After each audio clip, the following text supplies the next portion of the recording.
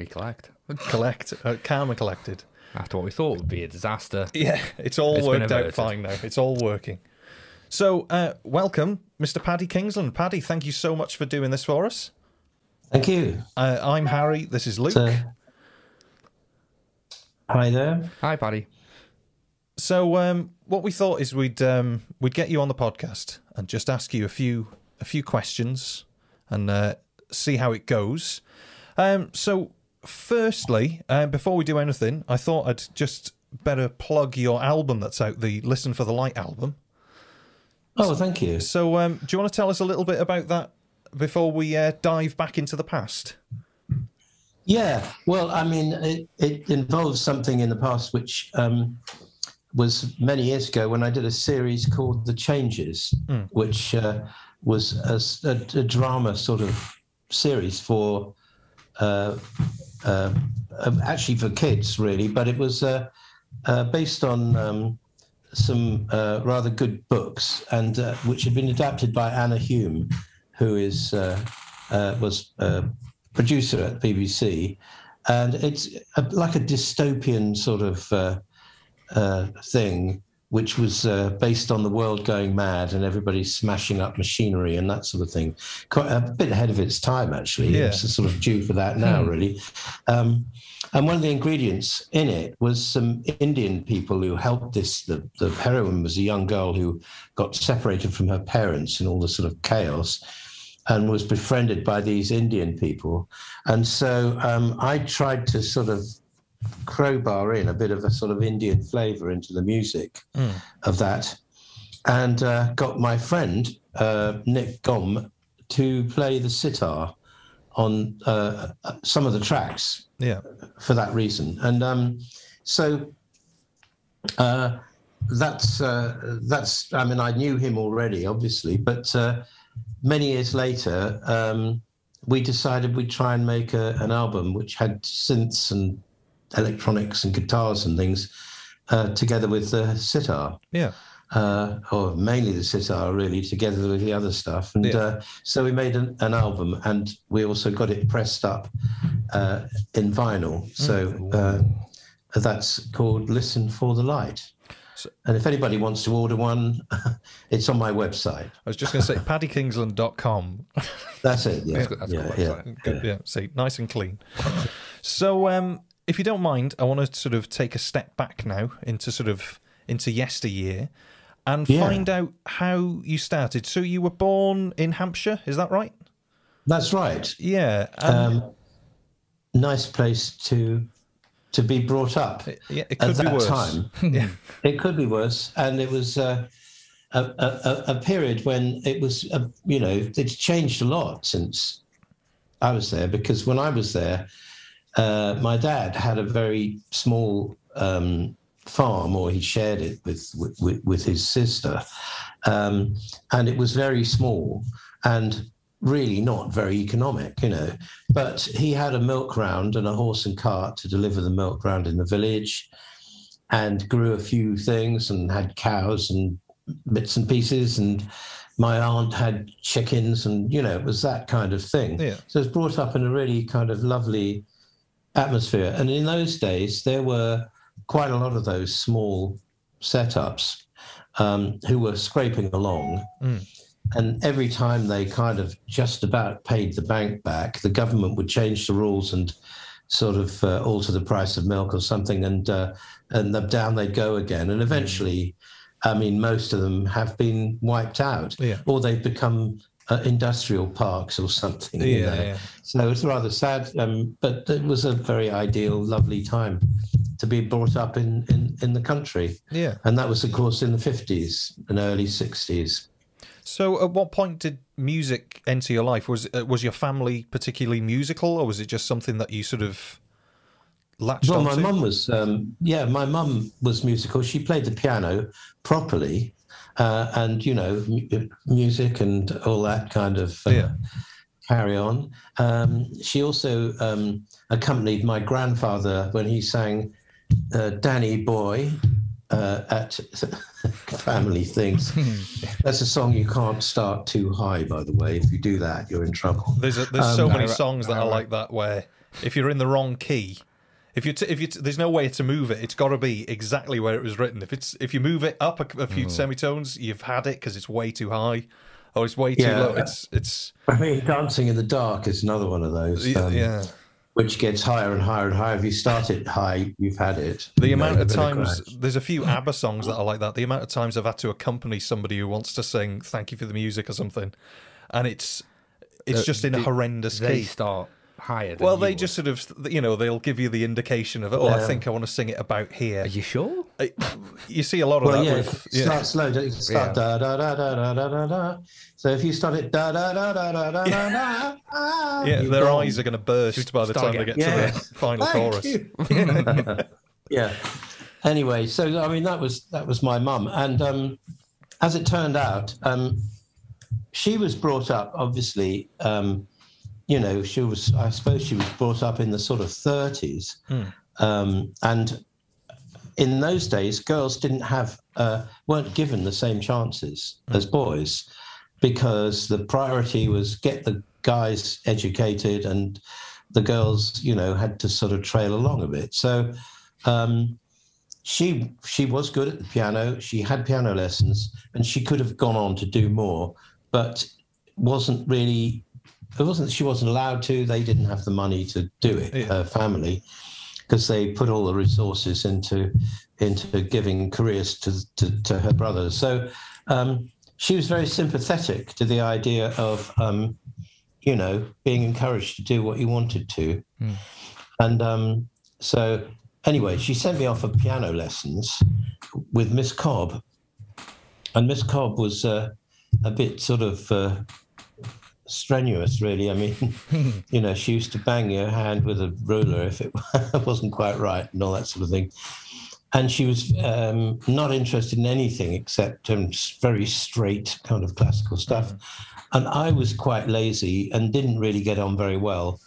And Miss Cobb ended up saying, look, if you don't practice, which I didn't, that's it, I'm afraid.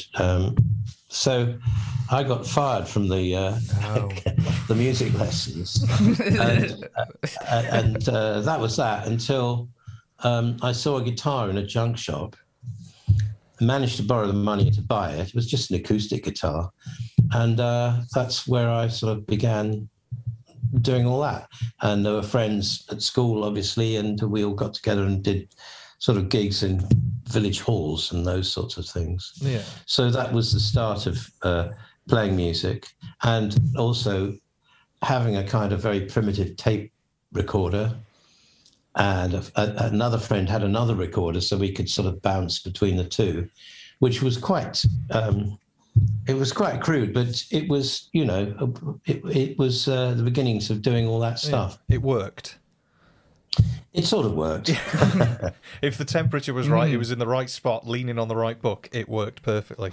That's right. And we did actually take an old pianola type piano, which worked on rolls and things, and pulled the whole thing to bits and used the keyboard to make an electronic organ, which would really not stay in tune for very long. But it was... it was a fun thing to do.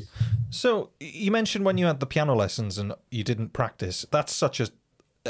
everybody says that whenever we speak to anybody. Like, I teach piano and nobody practices. But they sort of, everybody that I've spoken to who've had lessons over the years always said that the practicing was the thing that they struggled with. Even with that, how far did you get in your sort of musical development and sort of knowledge? How much of the theory was there, like the reading side of it? How much of that did you hone? Well, I always had a bit of trouble with reading music, and I still don't read it very well. I can write it down now for other people, and I could write down for a brass section of string quartet or something like that. So I can do that. And of course, with the computer stuff, it's a lot easier to do that. But I did used to do it, on manuscript paper, so I could do that. But reading it, I've had a problem with, and I think that's probably some form of being dyslexic. I don't know. Yeah. And a lot of people seem to have this trouble. Also, being born at slightly the wrong time for really getting into that was the fact that a lot of the people I knew who were session players were slightly older than me and started off either in brass bands, which was a great way of learning, or the army, because a lot of people learnt that way. I mean, my kids learnt with lessons, and I did try and force them over the kind of that critical time when it's like, oh, I can't really make it sound like anything.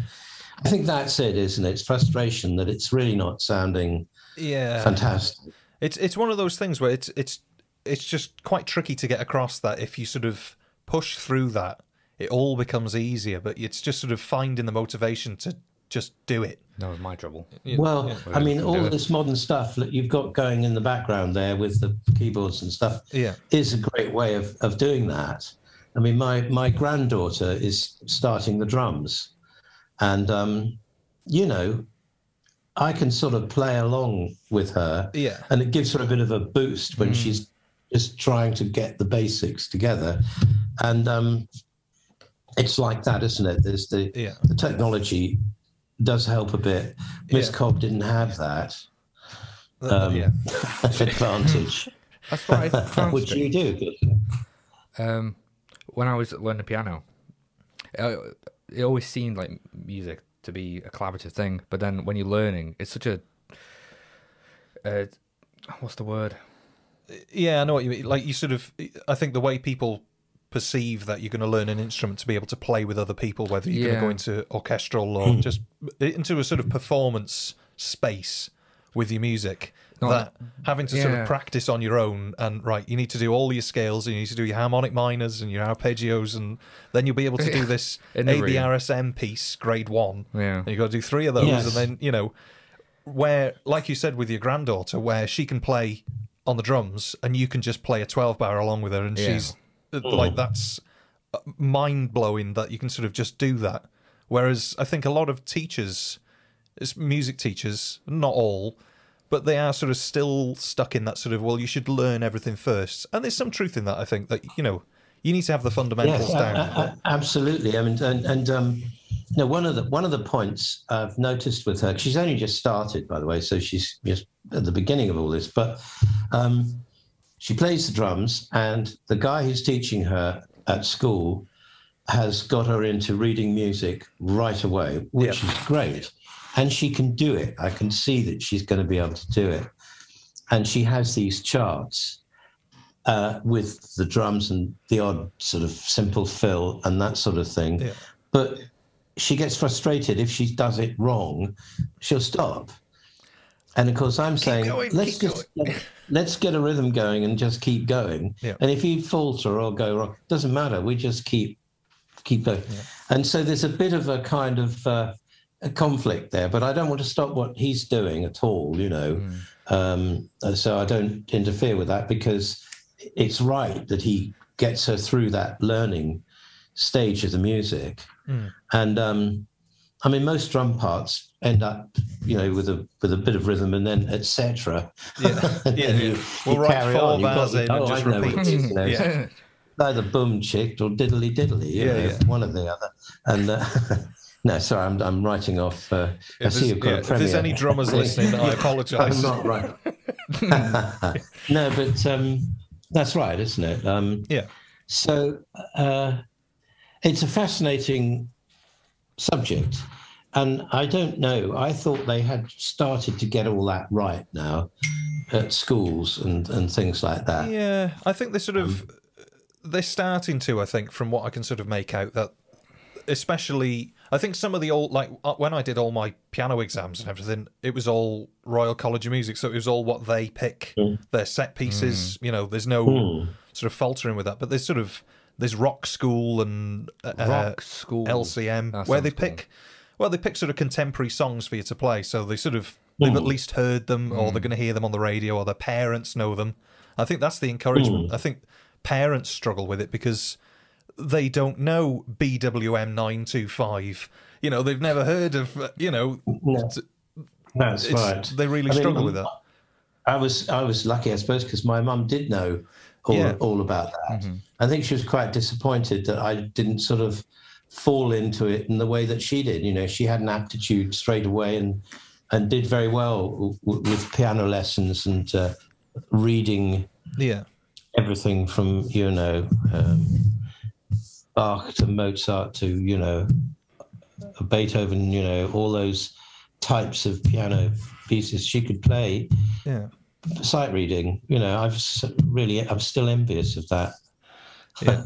So when did the composing side come into it for you then? Or was it sort of, you mentioned that you sort of played in bands. Is that sort of semi-professional stuff before you sort of turned? Well, the first thing was used to. That was the thing that got me interested. Was playing with somebody else. Another guy had a guitar, and we used to play and mess around. And he had a tape machine. We sort of recorded a few very rough things, and we quite enjoyed it. And then somebody else joined in with drum kit, and we used to practice in my garden at home. And the local guide mistress, girl guides, was having a jumble sale and said, "Oh, you can come and play at our jumble sale." So we did, and we had to frantically get more than 2 numbers together. And that was, those days, it was the shadows and that sort of and instrumental things. Yeah. And we put together some things and played, and she gave us some money for it, which I thought was great, because she was raising money for the camping and all that sort of stuff. But she said, "No, you've done it for us, and we'll pay you." And that really got us going. We thought, well, this is good. We can do things here. So that's how it began. And then gradually various other people joined in, sort of bass player and that sort of thing.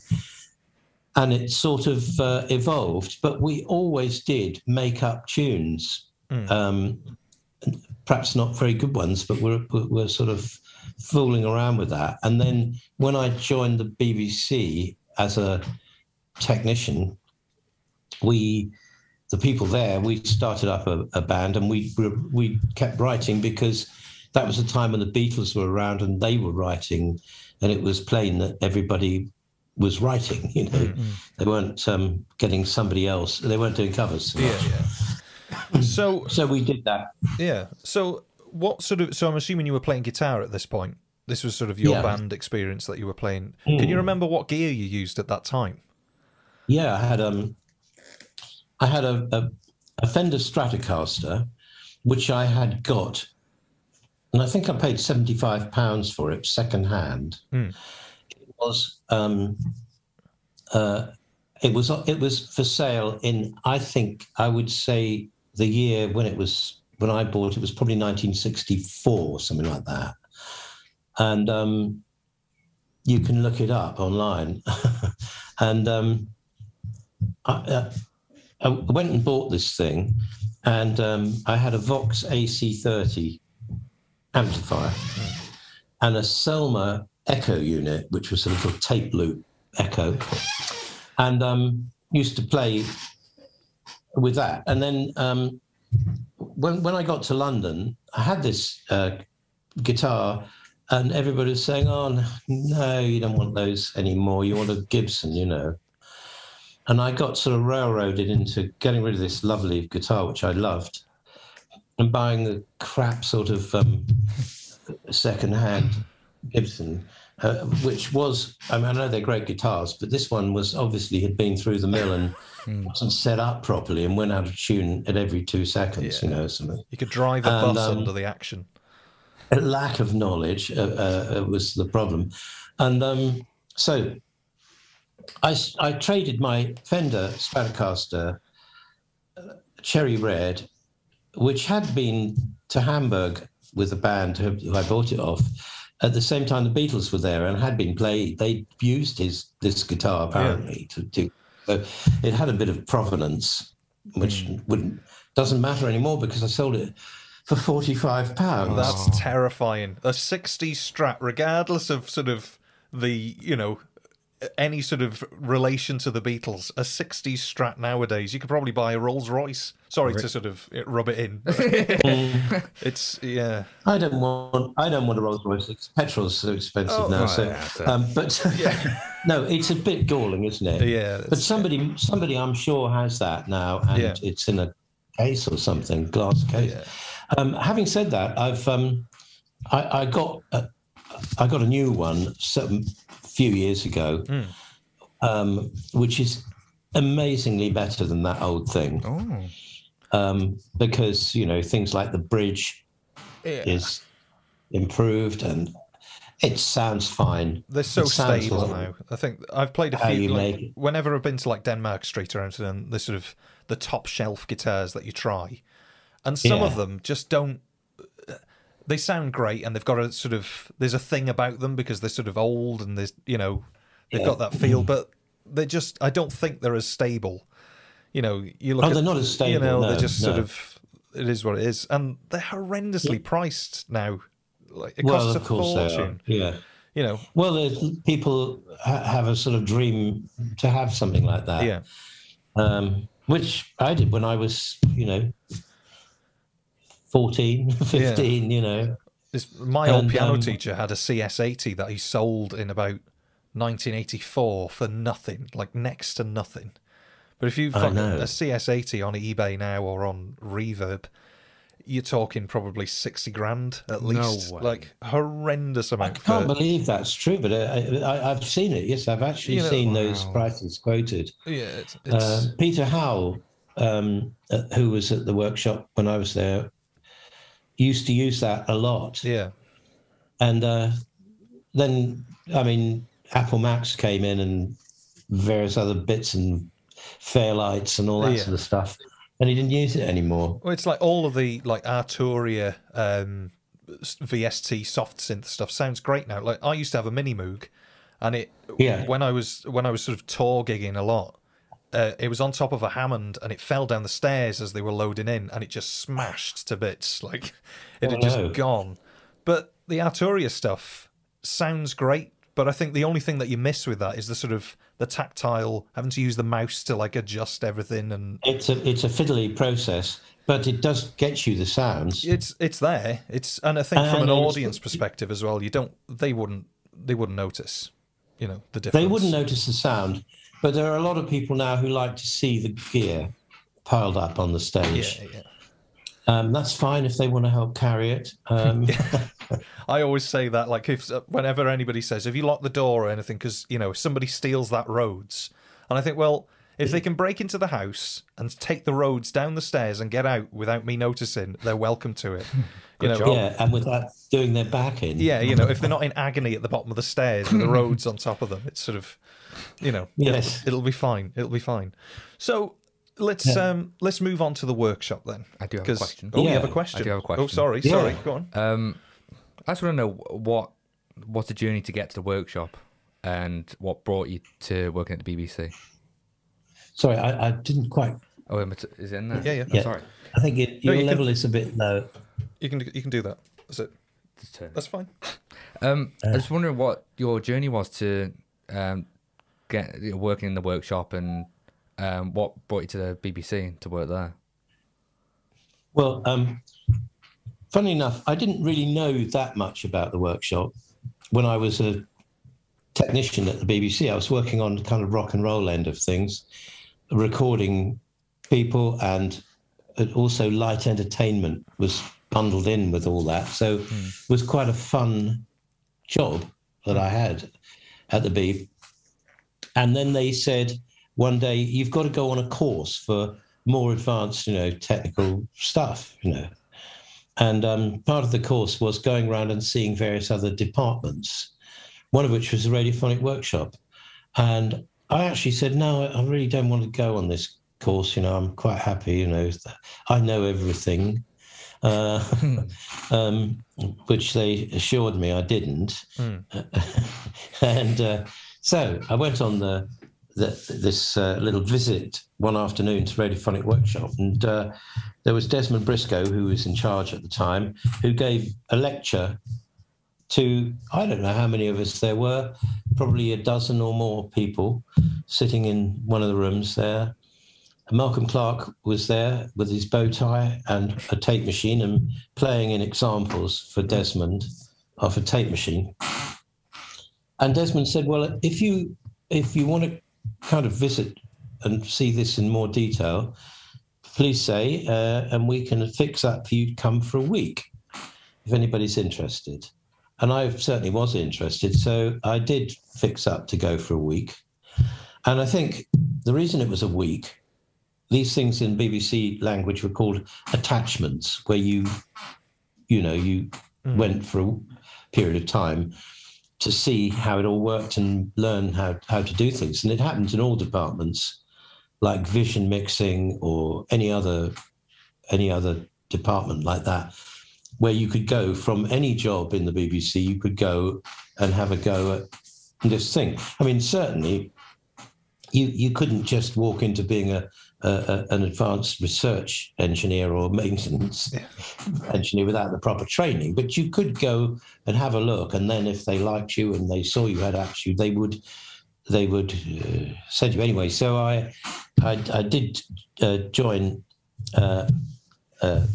the queue and went on a 1 week attachment, which went okay, and then got invited back for 3 months, and then another 3 months, and then eventually got a job there, which was very, very fortunate.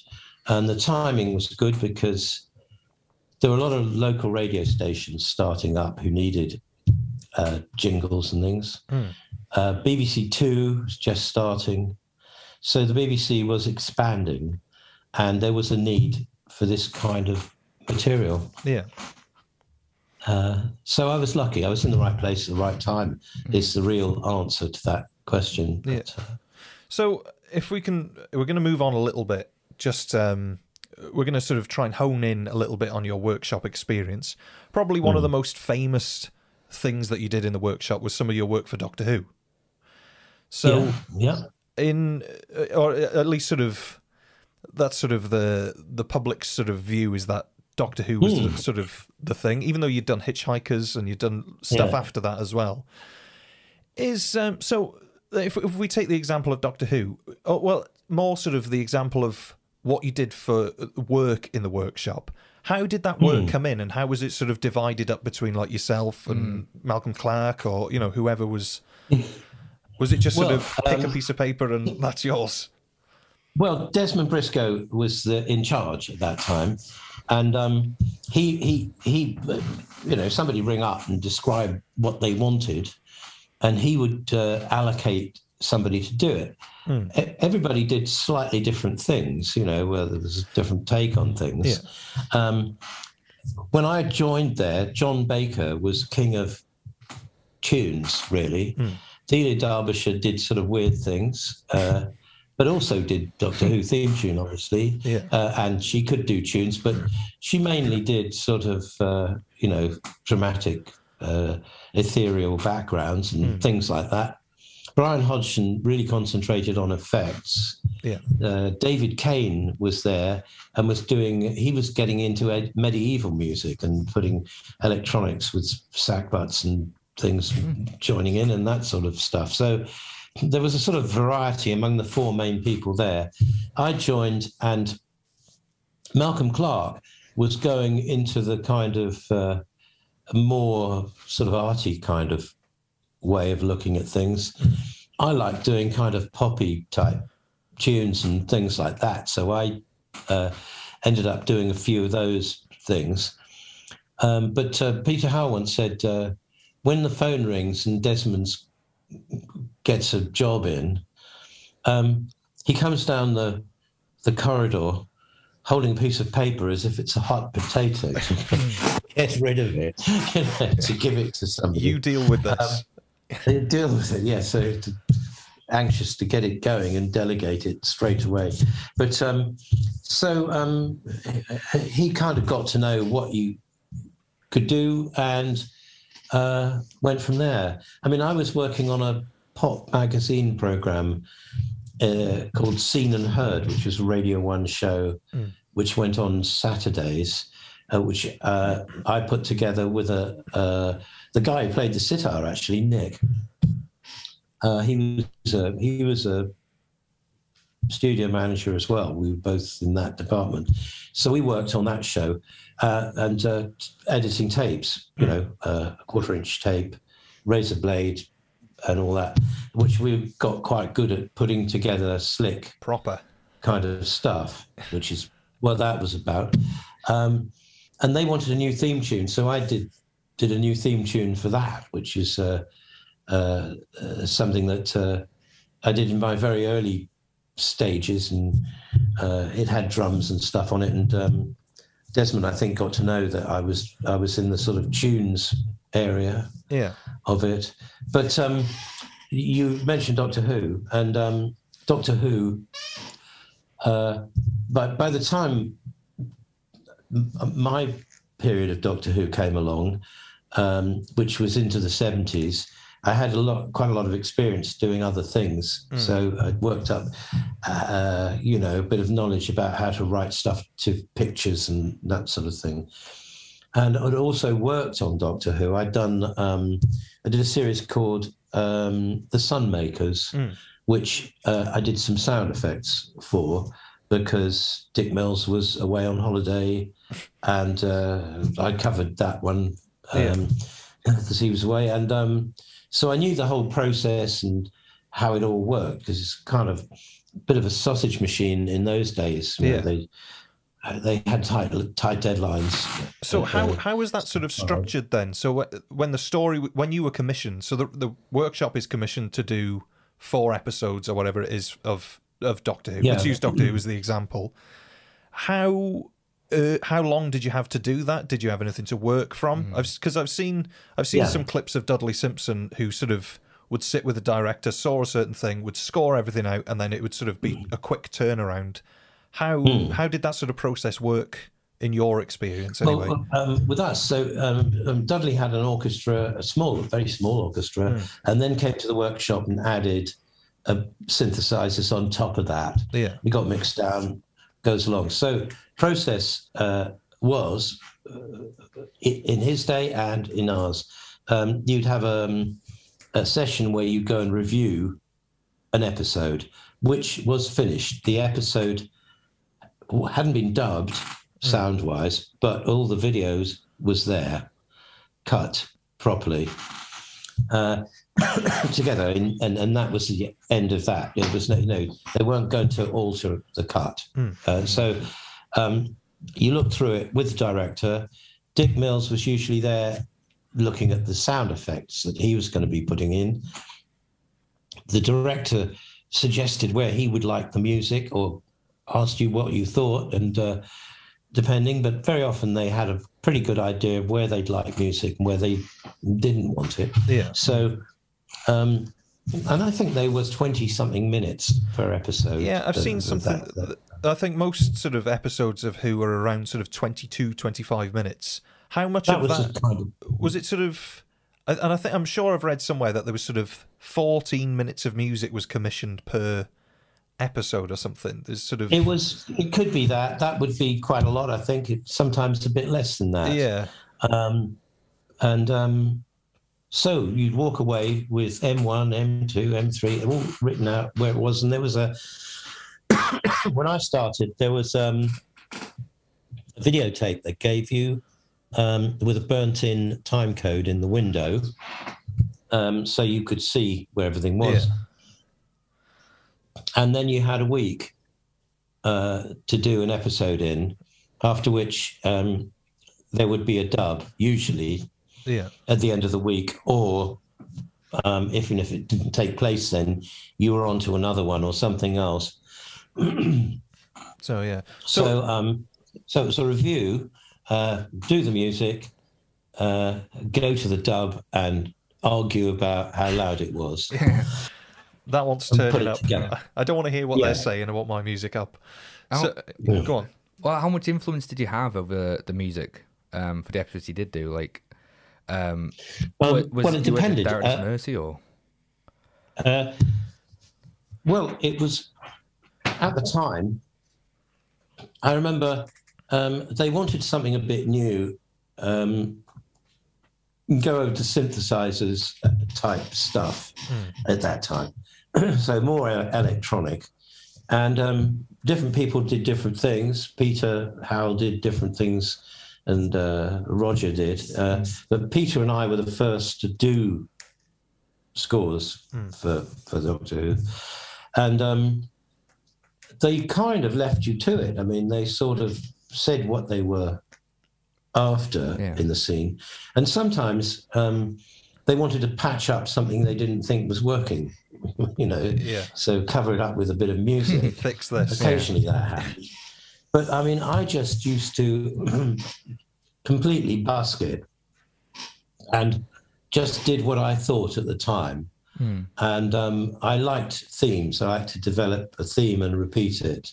Yeah. And I found that worked for me.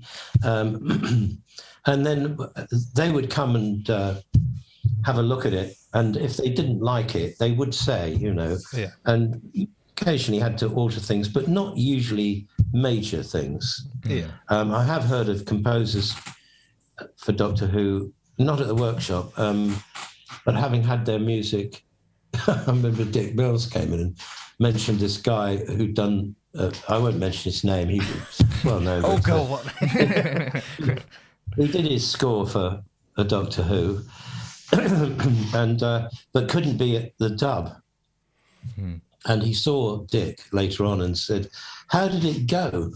And Dick said, "Well, it went very well. In fact, most of it went. Most of it's gone." Because the producer didn't like it, and I can imagine. decided he'd play it on sound effects rather than music. Okay. Which is, you know, an approach. I never had that awful experience. They did occasionally drop cues, and occasionally they used to alter the beginning and the end, you know, so it ended early or something like that, but not very much. So the answer is, quite a bit of influence on it, really. And I think they, you know, they decided you were doing the music, therefore that's what you gave them, was what it was. And there wasn't really time or money to do much else. I think that's... I mean, you hear of things now, don't you, with... they'll do a whole score. I think James Bond, wasn't it? They did a whole score for it and just decided they'd do something else and got somebody else in completely. You know, well, that's $1 million quid, you know, to do that. Yeah, it's David Arnold does the Bond stuff now, I think, isn't it? Is it David Arnold? It's somebody. I think so. Yeah, somebody. So at that time, then, when you were with the workshop, and sort of more, you know, what sort of... Did you have your own specific room? Because I've seen sort of interviews of Peter, and he'd had his room with a CS80 and his App Odyssey. Yeah. What did you have then? Was it? I'm guessing. Yeah, I had room 13, which is mainly where I worked, and that was ended up with a Neve desk in there actually, and a 16-track machine, but it was 8 tracks mainly up until that time of multi-track. I had a Roland Jupiter 4. Nice. Which was very nice. Is that the wooden-sided? It's got wooden sides. Yeah. Nice sort of coffee table look. Yeah, lovely. And an arpeggiator, that was a new thing at the time. Yeah. It had in there. And I also used an SY2, which was a Yamaha machine, which was mono, you know, it wasn't polyphonic. Yeah. And it had lots of slightly orchestral sounding presets, plus you could make sounds on it. And then I had an Oberheim OBX, which was a really rather nice thing. Yeah. And Arp Odyssey, favourite all-time thing. Yeah. Lovely. And I did have... I'm just trying to think. I did buy myself an Arp what's it called? Avatar, which is a guitar synthesizer. Yeah. Is that the little box, isn't it? That sort of just, is it oscillators? Well, it looks exactly like an ARP Odyssey. Yeah. Exactly the same box and everything, sort of sloping front and all the same controls and everything, plus a few extra ones for the guitar input. And you got a pickup which you could mount on a guitar, which had six pickups, all built in, so it would track all the strings individually. Yeah. It was a bit unstable, but that was the way it was. I've got it still. I must get it out and fool around with it again. Yeah, go for it. Quite fun. Yeah. It did a thing as well called hex fuzz, which meant that it fuzzed each string individually, making a kind of a clean fuzz. Yeah. Well, that's the thing with fuzz. It's sort of, you can forget your chords go out of the window with most of it. It just sort of becomes a sort of a mush. Yeah. So yeah. But anyway, that was what I had, and there was an echo room which supplied the reverb. That was just, towards the end, I think I got an AMS digital, which was big early delays. Yeah. And all the kind of usual tape fiddling around gear. How much of that stuff have you still got then, of your own sort of gear? How much of that have you still kept? Well, I not that much really. But I'm sort of making most of my stuff on Arturia and those sorts of things, or the plugins, because it's so much easier. Yeah. But I'm not much of a collector, I'm afraid. Yeah. It's just so much easier now, isn't it? That everything is just stored in there, and things like Main Stage and the sort of live programs. I love Main Stage. They just make it so easy now that it's always there and it's always the same, and it doesn't go out of tune. No, the Main Stage is wonderful. Yeah, I have got I've got a couple actually. I've got a guitar which is which stays in tune all the time. Because it's not the very expensive version with a mechanical system that compensates. It's one that does like a kind of pitch change thing on it, and it constantly controls that. That's clever. And they're fun. And I've also got another one, which is a Stratocaster, which was has a sort of Roland modification in it, which will give you have to tune it up properly to start with. But once it's in tune, you can switch between open G, or you can do a kind of minor. So you can sort of digitally change the tuning. You can change the tuning, as long as you don't try and listen to what the strings are doing at the same time as. But it's very clever, and it's the latency's very good. There's nothing, no problem about playing. It's a really good fun thing to have. So moving forward in time a little bit, obviously now the workshop has become a touring entity. How did that how did that come about? Where did that sort of idea, was that Mark Ayres that sort of? Peter Howell and Mark Ayres were talking to somebody at the Roundhouse about doing a show. And they got it off the ground, and I got a call saying, "Do you want to be in this?" And I said, "That sounds great, yes." And went home, and I didn't sleep for 2 nights. Because, I've done gigs in awful venues, I've done, dinner dance, I'm sure you're familiar with this world.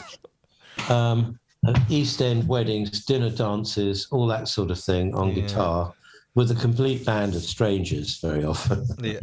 And I've done all that sort of stuff, played in restaurants, coming home smelling chips.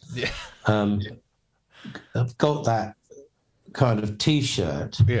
of busking around at things, but never done anything really remotely like a concert at the Roundhouse. Mm. So I called Mark Ayres back and said, I don't think I can do this. It's not really me, it'd be fun, but it's just going to be a nightmare, and I'd probably go wrong and all the rest of it. So he said, he sort of calmed me down and said, yeah, no, it's fine, we'll have time to rehearse and all that sort of stuff. Yeah. So eventually I came around to the idea, but it was quite a frightening thing to take on for me. But it was great. I'm so glad I did it, because that led on. Actually, there was quite a big gap between the Roundhouse show and the next show, which was in Portmeirion, Wales. Oh, not far. A few years later.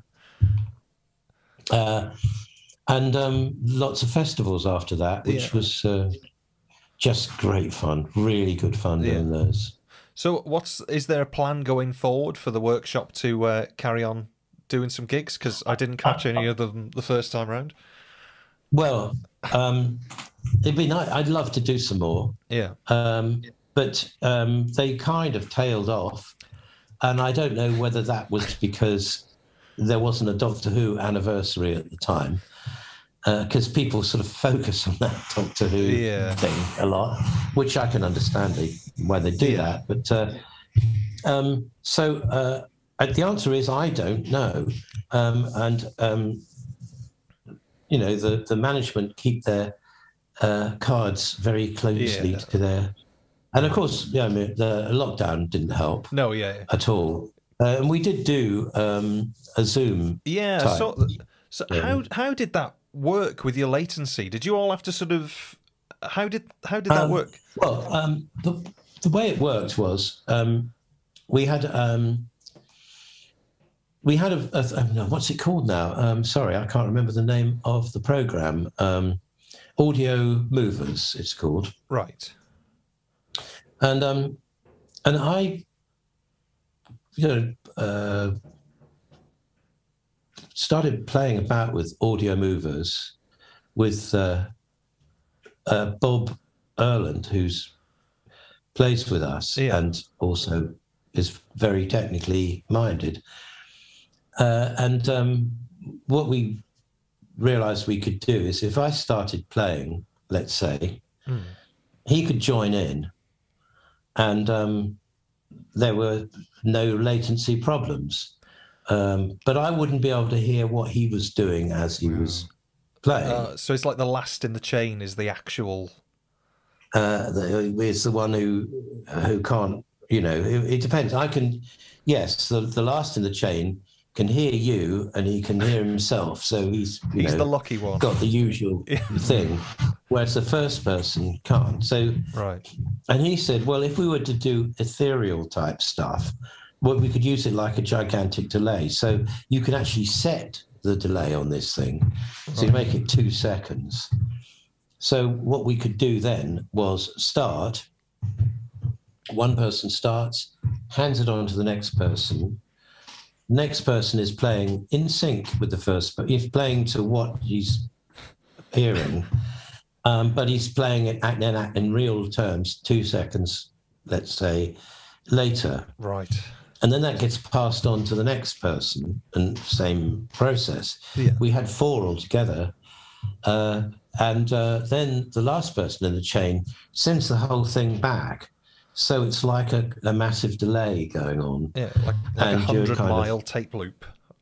It's not that big. But it's like the old thing that we used to always do at the workshop, which was lace up a tape machine and then go, instead of going onto the take-up spool, you'd go onto another tape machine. Yeah. So you'd get a very long delay. Right, a mic stand out the corridor. Worked the same, yeah. Same principle. So, and that worked not bad, really. It was good fun. And we employed the process of making it improvisational. So it wasn't like somebody said, "Oh, well, let's do this, and we'll write out some parts and do it," Yeah. Which puts you in a straitjacket. We said, no, what we'll do is we'll say, have a timing, and we'll have several different moods, maybe different time signature, different keys, which are pre-arranged. Yeah. And how do we know how to sync that up? And we made a time clock type thing. Right, okay. And somebody counted in at the beginning, and we each pressed the start on that time clock. Right. So we were all in sync. Yeah. I should explain for anybody who's listening or not aware, this was a sort of a live performance that the workshop did. And I think you broadcast it on YouTube, wasn't it? I remember seeing it. Well, yeah, it was live when it was recorded. Live-ish. Yeah. Yes. And but the thing was actually live, so it was live.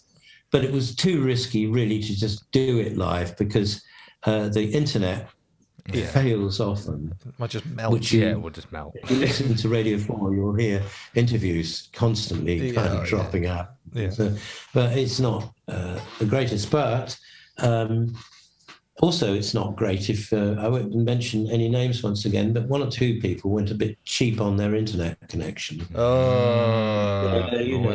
It doesn't, So yeah, I think we'll have to try and get Mark Ayres on the podcast and twist his arm to sort of do a couple more shows with the workshop. So he can put in a good word just for you. No, festivals would be nice. Yeah. I think that's the sort of avenue, isn't it, for that sort of the workshop sort of feel. I think. Yes, sort of, I think so. Yeah. There is a kind of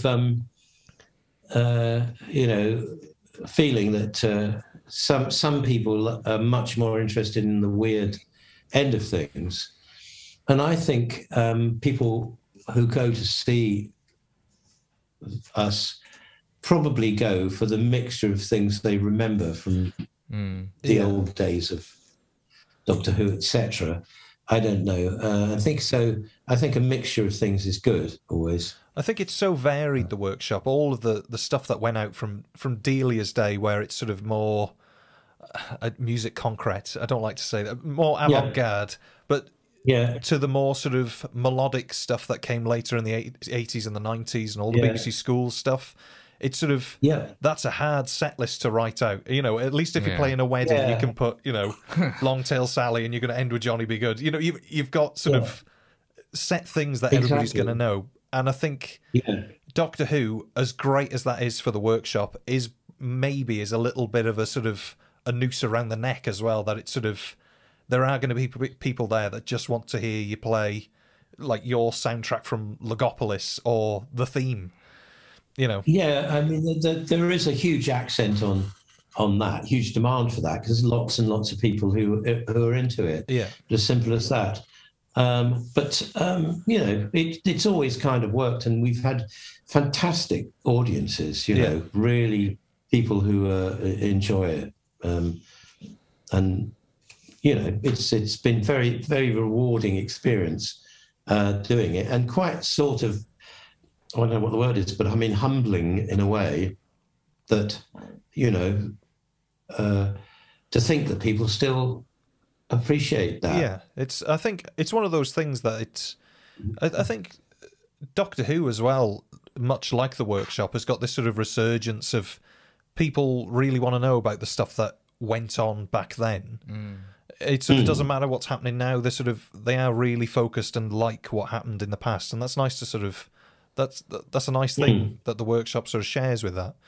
So yes, whilst you were funny, whilst you were sort of once you'd left the workshop, or maybe whilst you were with the workshop, you did some writing for the KPM library as well. Was it just KPM that you worked for, or DeWolf, or?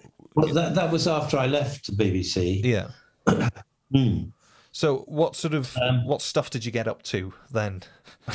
Well, more conventional stuff, really, but I did quite a few things with more orchestral sounding stuff. Yeah. And there was one thing called Storytellers, which was meant to be themes for children's stuff. Yeah, yeah. And I did a thing called The Main Chance, which was like sort of music which is basically for corporate type shows. Yeah. You know, where they're kind of more sort of poppy things. And then I did a thing called The Jingle Machine, which was all sorts of short tracks. Yeah. And jingles and theme tunes and all that kind of stuff. Yeah. So did you Some record... of it done with cash registers and all that. Yeah. Know? Did you record all of that stuff in... Because you used to have a studio, didn't you? Did you use your studio for that? Or? I opened up a studio in Hammersmith and built it to be kind of more like a commercial studio than the workshop. So I had a big control room, and enough room for, I don't know, more than a dozen musicians as well. Sorry about this. It's all right. You're all right. So we've had a couple of questions in from some of our listeners. We have. Do you want to rattle them out? Some quick fires. Maybe not that quick. I won't go that quick. Yeah. Prompt. So Liam from Motion Picture Podcast asks where your inspirations came about when you did Around the World in 80 Days and Pole to Pole. Well, once again, I made it up as I went along. I'll message him. And, that's about it, really. But they got me to do a demo for the theme tune of Around the World in 80 Days. That's such a memorable theme tune as well, I've got to say. I started off with something much more like a holiday program type theme tune. And I actually hired a sax player to play some nice things. And then I did something else. I can't remember. I did a couple of things. And they said, not sure, really. And they said, we'll ask Michael what he thinks about it. And he said, just have a big bass drum banging out a thing or something, you know, and a trombone or something. So I thought, kind of Englishman abroad. Yeah. Slightly eccentric thing might be good. So I did a demo and they liked it. And so I went ahead and did it with horns and trumpet. And it worked quite well, I think, for that. Then they were doing Pole to Pole and they wanted something different from that because it was more of a hardcore adventure. Yeah. They saw that as. Then Around the World in 80 Days was him being fairly sort of jolly with everybody. Yeah. And there was that aspect in Pole to Pole, but it was a serious thing. And they could have actually got into serious trouble on that because that was a dangerous project. So it needed something slightly different, I think, there. Yeah. So, but I did use real musicians playing tunes on those with a bit of synth, you know, added. And basically going with the sort of feel of the different places they were in. Did you do the incidental music for Around the World in 80 Days as well? Yeah. Yeah, because I always seem to remember that's something that was, before I was sort of aware of who'd even written the music for Around the World in 80 Days, I remember being very young and it was sort of, I think it was being repeated on a channel. It went out lots of times, it did. And I always remember the music being very sort of, it matched up with where he was. If he was in Egypt, you know, it really matched up really well. Yeah. And that's what I quite like doing, is sort of fitting things so the mood works. Yeah. And also you can turn on a sixpence and suddenly change Yeah. if something's going wrong, or more optimistic or less. So hit the panic button. Liam does ask as well. Well, was it fun creating the variations of the main theme for the different geographical locations? Yes, and it was lucky that the theme kind of lent itself to that, because when I wrote the theme to start with, it was intended as just sort of title music and perhaps closing over the credits. But the tune seemed to lend itself to a different kind of, Full of Eastern Promise kind of version, or a sort of downbeat thing if things were going wrong. So it was good fun doing that. And I had a little bit of experience doing that previously in a series called Global Report, which was kind of a current affairs program which goes out around Christmas. And I'd done a few things with that kind of approach. So that's where I got that idea from. I was just trying to think, because the theme is quite pentatonic, isn't it, from what I can sort of think. So it does sort of, it makes it a little bit easier to move it around and match it, because I think sometimes if you've got a funny note in there, it makes it a nightmare to sort of change it around a little bit. No, it's a fairly straight tune. Just have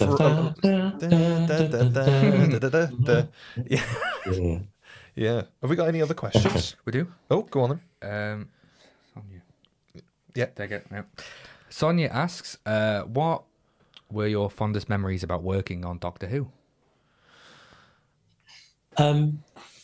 Doctor Who, working with Peter Moffat, who was my favourite director on that. He did. I've got a list of what he did actually. He did Mordrin Undead, which was a Peter Davidson one. Which was but the first one I did for him was State of Decay. Which was in 1980, and he didn't do Legopolis, but he did The Visitation, and that was a fun thing to do, with kind of bit of a medieval type feel to it. And so that working with him was great, because he'd been around doing series of all kinds for years and years, and he was very entertaining, very amusing, and could cope with absolutely anything, because he'd worked in the days when things were done live, dramas, if you can believe that. And apparently he'd worked on Coronation Street, which used to at one time be live, and they used to just do the whole thing there and then. And he said it was all very well when it was live, because occasionally the actors would forget their lines, and there'd be a horrible kind of hiatus, or the set would kind of collapse, or the door would know, those sorts of things. And he said it was fine, because you'd go home and you didn't see it. You saw it, obviously you saw it in the director's position, but you wouldn't have the agony of watching it home. And he said, and then they brought in videotape, but they weren't allowed to edit it. So they used to record it in the afternoon or something, and the set would once again collapse, or the actors would dry up. And so, right, that's it. But it went out as it was, and you had the horror of seeing it at home and knowing this sort of mistake was going to go out. That nail is firmly in your coffin now forever. That's that's not going anywhere. But that's a sort of he marvelous sort of director, and very good with actors as well. Could make it happen. So to just sort of finish off Sonia's question then, out of all of the episodes of Doctor Who, all the stories, that you did, which do you think is which one do you think's your best? There's no sort of better way to phrase it, I don't think. Or which did you prefer? I don't know. I think the Visitation was pretty good. But I think because of the Logopolis, really, because of what was in it, Yeah. was good, because it has the music has some impact there, really. Yeah. And I was quite happy about the way it turned out at the time. I'd probably do it a bit better now, but I mean, you know, you can always do things a bit better. But it did all kind of work together, I think, that one. Hindsight's a wonderful thing. That's great, isn't it? Isn't it great? It's great. It is very easy, isn't it? It's great. So, have you any future music plans? Is there anything sort of coming up? I'd quite like to sort of redo some of the cues from the Hitchhiker's Guide and remake them. I don't know, as a sort of just a piece, you know. Yeah. But I haven't got around to doing that yet. But that would be quite a nice thing to do. Yeah. But I have got, I have written a book. Plug away. So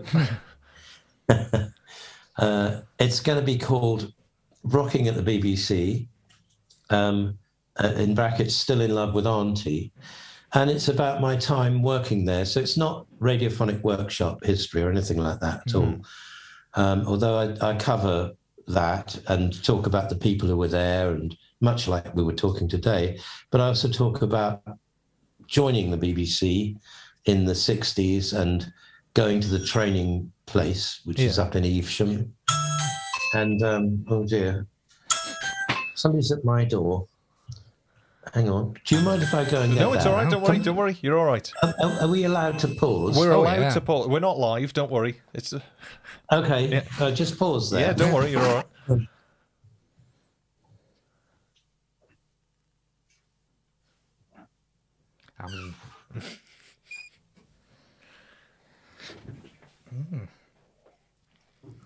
Sweaty palms, I have. Always do. When I talk to people. I always, it's a nasty thing. You know, you can cure it. Chop them off? No, there's a thing in your arm there where if you cut it, should give it a not yourself, but you can get an operation that's, I think it's like 95% success rate that you won't get sweaty palms Cross anymore. fingers. Obviously, you have to get both sides, can't just one side hand. It'll all just go to that one hand then. Yes. Double up. No doubt, yeah. No doubt. So, one day, maybe. Now I'm doing a babysitting evening, so my family have just arrived. No to do problem. That. They're all right. They're in the room. We'll be wrapping up soon. Where do we? Yeah. So the book. Yeah, I told you what it's called. Rocking at the BBC, brackets, Still in Love with Auntie, and it's about my time at the BBC, including Radiophonic Workshop, but it doesn't focus on that.